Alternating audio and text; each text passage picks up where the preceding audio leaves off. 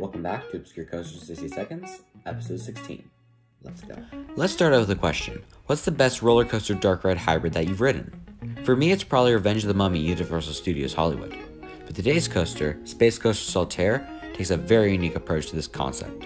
It's a bobsled coaster. This coaster would operate at the Saltair, which was a successor to the original Saltair, the home of the record-breaking giant racer.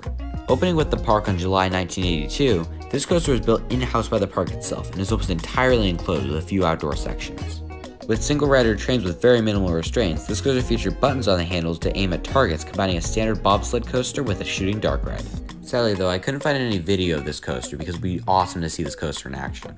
Unfortunately though, it wouldn't be very long before this coaster shut down, closing with its park around 1984, only 2 years after it was built.